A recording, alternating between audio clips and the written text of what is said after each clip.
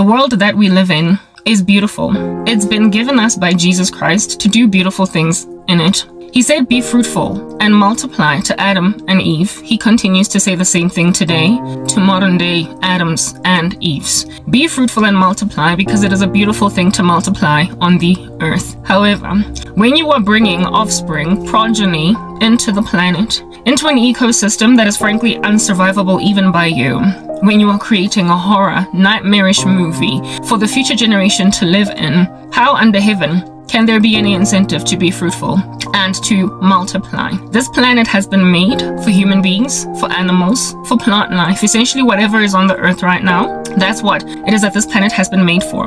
It was never fashioned, formed, or manufactured, if you want to call it that, by God on high for demons, for entities, for fallen spirits. It was never intended for things living in the second heaven to pierce into our realm. Do you want to know why the earth is teeming at the folds with so much demonic activity? It is because human beings are experimental.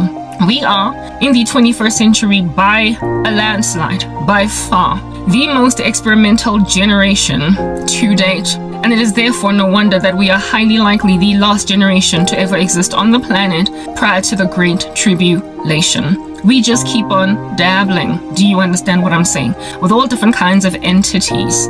These entities, when they pop into our ecosystem, our stratosphere, then start to cause disaster because it's all they can do. It's written in God's word that the devil has come to steal, to kill, and to destroy, while Jesus Christ has come to give us life and life abundantly.